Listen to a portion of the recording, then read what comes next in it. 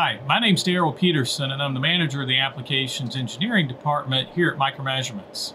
This afternoon, I've got one of my colleagues, Paul Millard, who's a senior applications engineer, and he's here to help me run this data acquisition system. This is the 7100 system, which is one of our latest data acquisition systems for inputs such as strain gauges, thermocouples, LVDTs, and more. The reason we're going to be using it, though, is we want to illustrate what are the new products that we've recently come out with. And this is a strain gauge. It looks much like any other strain gauge, but it has some unique characteristics. And that unique characteristic is the fact that it's a 5,000 ohm strain gauge. And one of the things we'd like to do is illustrate some of the advantages of using 5,000 ohm strain gauges over a more traditional strain gauge that's 350 ohms. So today what we've got set up is we've got the system 7100. Paul's going to be running the computer, and we have two inputs. And these inputs are strain gauges that are mounted onto these Lexan or polycarbonate beams. We've got a 5,000 ohm gauge, we've got a 350 ohm strain gauge, and what we're going to do is vary the excitation and see how stable these strain gauges are. Oftentimes when you're installing gauges on a material like a composite or a ceramic or maybe a plastic, you find that you really have to watch the excitation values, because strain gauges will act like any other resistor. If you put too much current into them, you start to develop heat, and heat can lead to an unstable signal. So in this case, what we're going to illustrate is how these two strain gauges, they're identical in size. The only difference is one is 5,000 ohms and the other is 350 ohms. And we're going to illustrate what happens to them when you put a low excitation into the gauge, and then if you go to a higher excitation. And right now we're going to start with a 1 volt excitation, and we're going to work our way to powering these with a 10 volt excitation. So I guess with that being said, we're going to go ahead and get started. So we've got the 7100, the two strain gauges. Paul's got the computer, and we're going to set up the sensors. And the first one, I guess, let's go ahead and set up. This one is the 350 ohm. So the part number for this 350 ohm strain gauge is a C5K-06-125LK-350. And this one has a gauge factor of 1.95. And the StrainSmart software that's used to control the 7100, you can input all that information into it. And another important aspect is right now we are starting with a 1 volt excitation, because we want to start low and then work our way up. And then now we're going to input the properties for the second gauge, and this is the 5,000 ohm one, and this was the new one. It's a C5K-06-125LK-50C. And it has a gauge factor of 2.04. And if you had a package of these and you look on the engineering data for it, you'll see that the resistance in this case is 5,000 ohms plus or minus 0.2%. And you might be asking yourself, why does that make a difference? Well, we're going to try to answer that question, at least in part, with this video. So Paul has the two strain gauges created. The next thing that he's going to do is to take this system and bring it online. He's got the computer is set up. He's going to connect. And basically, this is the point where StrainSmart and the computer shakes hands with the 7100 scanner. Good. And then once he does that, now he's going to assign the strain gauges to channels of this box. Now, we have had to make a small modification to the 7100 scanner in order for it to accept the 5,000 ohm strain gauge. And all we've had to do is to pull one of the cards out and replace a bridge completion resistor that's dry socketed. That bridge completion resistor is 1,000 ohms. We reach in there, we take it out, and we replace it with a 5,000 ohm resistor, and that will allow the Wheatstone bridge to balance. And we've done it on channel 1. So channel 1 needs to be the 5,000 ohm strain gauge. Okay. And then channel 2 will be the 350. So again, we're just assigning the properties of the sensor to the particular channels. We're going to start out with a 1 volt excitation.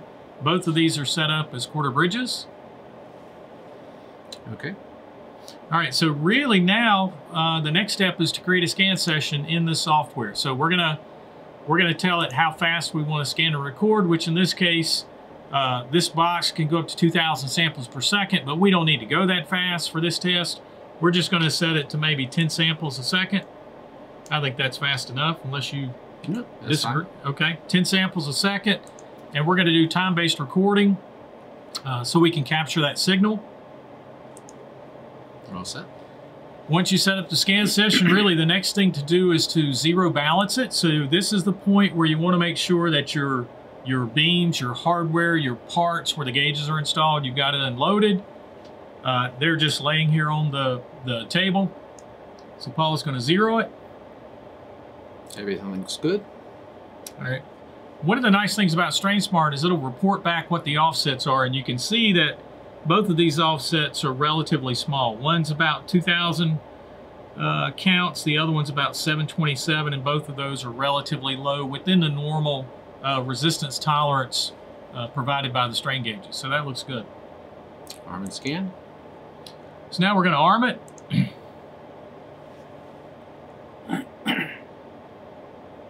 And then he's going to start scanning. Arming is when the computer basically passes information over to the scanner to tell it what we want it to do, such as how fast to record and what channels to record. And then he's going to click on the scan button, and now it starts to run.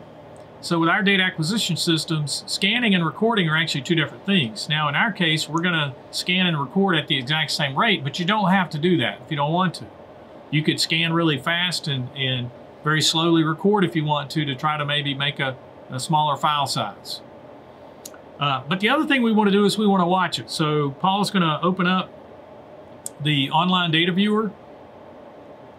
And when he does that, that will give us a chance to be able to look at the data and let's see how stable it is. Again, one of the things we're chasing after is what is the right excitation level for these size strain gauges mounted on the materials that aren't very good conductors of heat.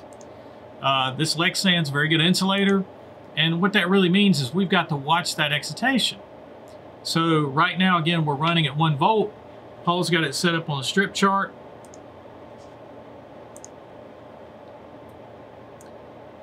And now we can see it, our axis width is 1 minute.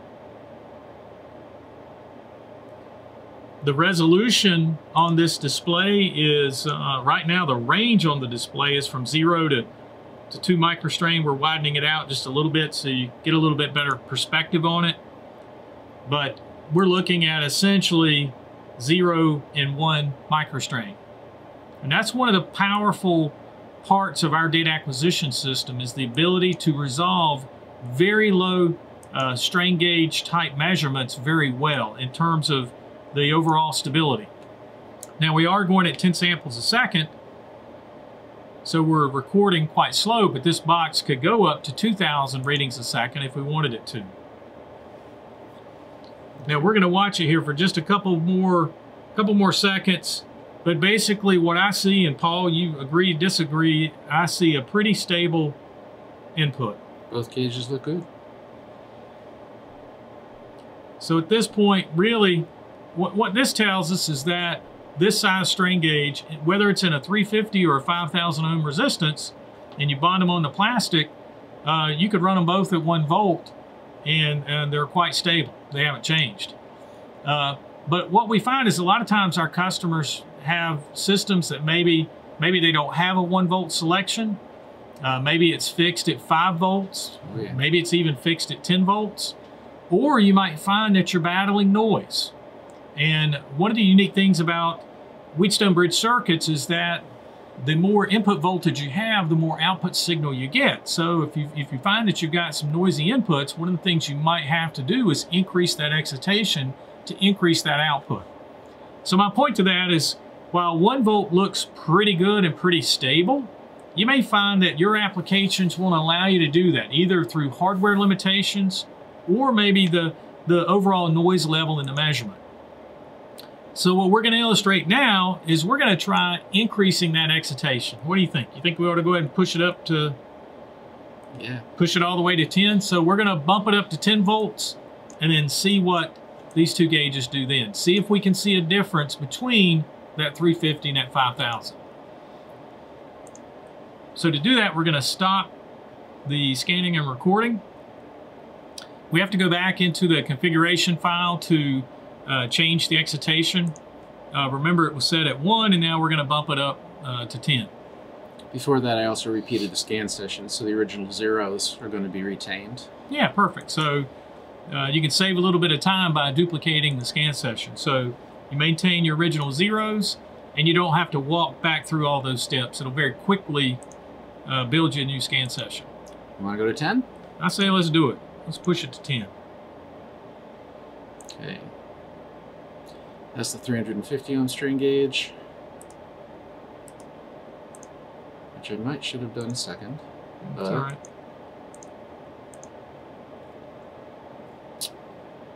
Now, one of the things we're trying to do is we're trying to move relatively quick, because we know when we put 10 volts on these gauges on plastic, we're kind of expecting a little bit of instability that we didn't see with a 1 volt excitation.